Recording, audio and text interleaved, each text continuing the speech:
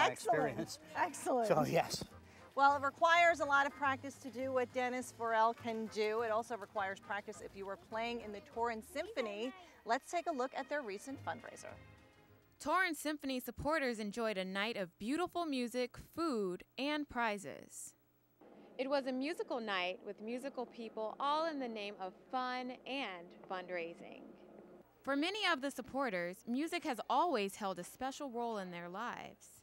It's part of our community education, and it elevates us. It reminds us who we are, where we came from, where we should be going.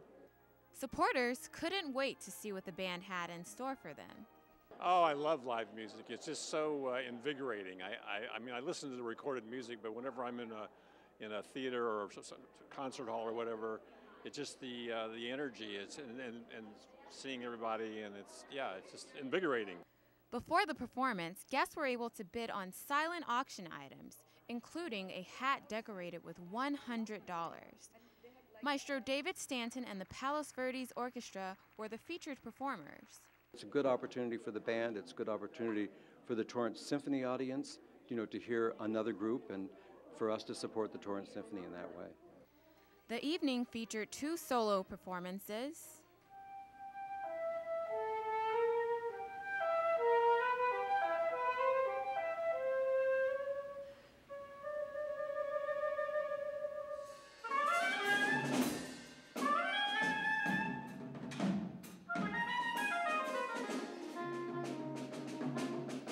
and it was capped off with a montage of hit songs by the Beatles.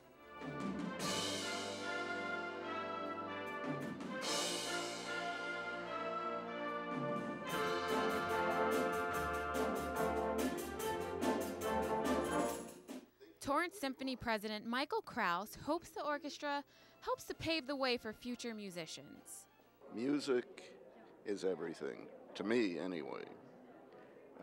I think you have the schools that are cutting back on their music programs, and everybody is hurting.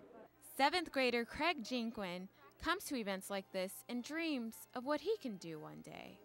I'd like to perform in a symphonic band like this one, and maybe even a philharmonic if I can get that far. The final concert will be on June 16th. For Spotlight Torrance, I'm JZ Jeans. The Torrance Symphony was established in 1985.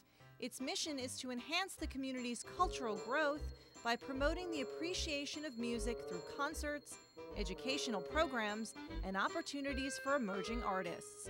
Their concerts are highly anticipated by the South Bay and are given throughout the year.